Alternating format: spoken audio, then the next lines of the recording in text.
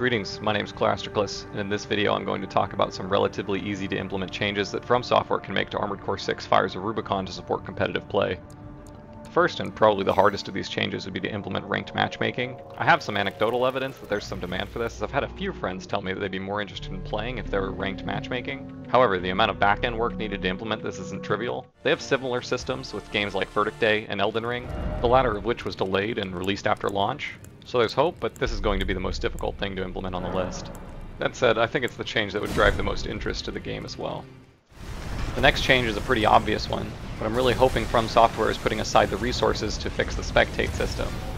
It's not unusably bad, but it's pretty bad, and tournaments would be a lot better to watch if you could, see the bullets. The only reason I think this change might be easy to implement is because we don't really have this problem actually playing PvP. This problem appears to be isolated to Spectate, so I hope that it's just a simple fix and we can get a more functional Spectate system soon.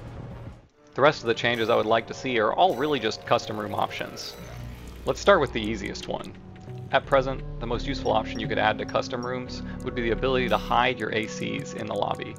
This option would completely cater to competitive play, where currently one of the best strategies is to join a lobby, look at your opponent's AC, and then pick the counter to it. The ability to stop other players from doing this at a lobby level would be really useful and would really help legitimize playing Armored Core at a competitive level. Fair warning, the next couple of suggestions are a little bit spoilery, so if you care about that kind of thing and you haven't beaten the game yet, you should probably stop watching now. The next option I would like to see is just more music selection. I've been playing the game for about 400 hours at this point, and hearing the same rotation of 3 or 4 songs over and over is just starting to get a little bit old. There's a lot of really fantastic music in this game, and I would love if they leveraged more of it for multiplayer, especially now that they've given players the time to play through the game. This leads pretty cleanly into my last suggestion, which is probably the one I want more than anything, and that's more multiplayer maps.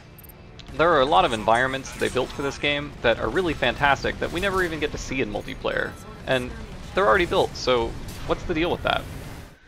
Can you imagine how much more fun it would be to get absolutely slaughtered by Zimmermans while running around in the basement of the Xylem?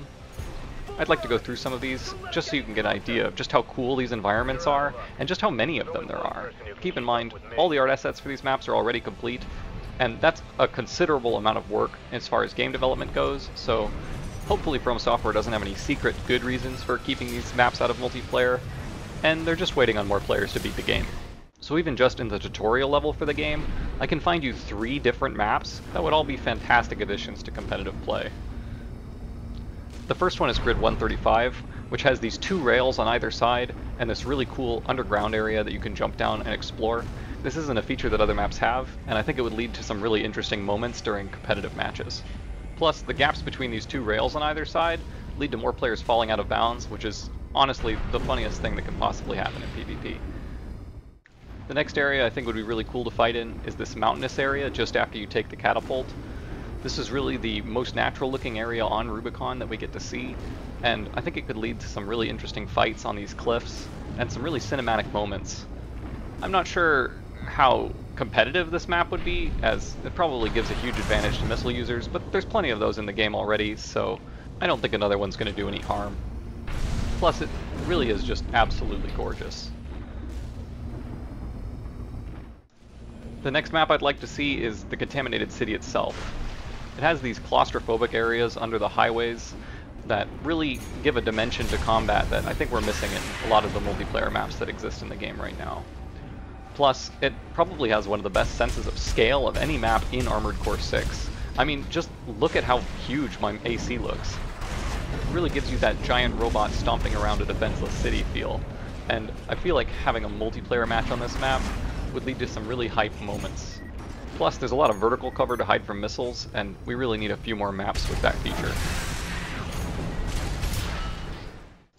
Another map that I think has a great sense of scale is this abandoned BAWS facility, where you meet where you fight all those invisible mechs that are there for some reason. The entry area to this map has 2 distinct areas, the sea out front, and then this series of highways on the inside that are pretty fun to explore and run around in and give you a little bit more of a sense of scale. I do think the sense of scale on this map is a little bit reversed, but it looks beautiful and I would love to fight some other players on it. The interior of this map is pretty ominous and foreboding as well, with a nice creepy vibe to it. I wouldn't mind getting trapped here while my team scores 0 points and the opponent team scores 3,000 until I can finally be released by the sweet kiss of death. I know we already have 2 Grid 86 maps in the game, but really look at the absolute spectacle of this. How do we not have a lower Grid 86 map? Even this very intro area to Grid 86 is completely fantastic and beautiful. It has that 2-tiered map design I was talking about earlier with Grid 135, and it has this really nice soft light that we don't really get on any of the other multiplayer maps. If the layout isn't nice enough, there's also the area just after you defeat Mad Stomp, which has a little bit more of a complex layout. But to me, the visuals matter a little bit more than the map layout, so I'm just hoping that From Software adds either of these areas to the multiplayer. And now, for the last one I want to mention in full, I'm sure you saw this one coming if you beat the game. Why can't we play in the abandoned city? I mean, this has got to be one of the coolest environments From Software has ever made in any title. And I think even if this were the only map available in multiplayer, I don't think I'd ever really get tired of playing on it. It's just that beautiful. It's really diverse too. There's this bridge in the center of the map you can hide under, and this wide open area where you can have big brawls with this one MT that's out here. It really feels like it was built for multiplayer, so I hope that the only reason that it isn't in the multiplayer currently is just that they really didn't want to spoil it for players still playing through the story. At least that's my hope, because I really don't want to miss out on a world where we can play Armored Core 6 multiplayer on this beautiful map. Just a few honorable mentions now, because there are a couple maps left that I don't have a lot to say about, but they're quite pretty.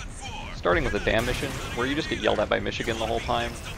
The ice on this map is a really nice shade of green, and I would love to be able to play on this in multiplayer. Shoutouts to the Index Dunham Discord, you guys know who you are.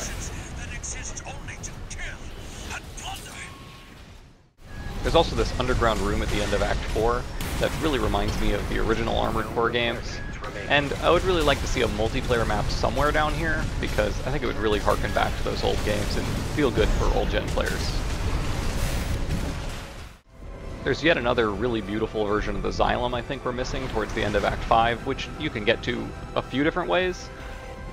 There's a lot of ways you could execute the layout for this map, but I really just care about the visuals. There's not a lot of shaded or dark cities, and this is probably the closest we're going to get in this game. Hopefully in Armored Core 6-2, we can get a Night City map, because that would be really cool. And that brings me to my final honorable mention, which is a map I'm sure all the old school Armored Core players will recognize. At the end of the Liberator Rubicon ending, you fight against Chatty and Carla in an arena that is nothing short of iconic. That is, of course, the arena. Why this map is left out of rotation, I can only assume, is to avoid spoilers. And this is probably the biggest reason I think that From Software would ever even add additional multiplayer maps.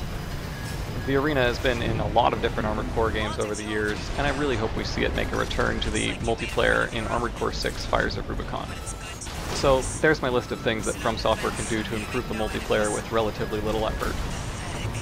I hope that you enjoyed this video, and if you would share it with your friends, like, subscribe, leave a comment, all of those things will help it get more exposure. Here's hoping that From Software is aware of some of the stuff, and if they're not, hopefully this video starts the conversation.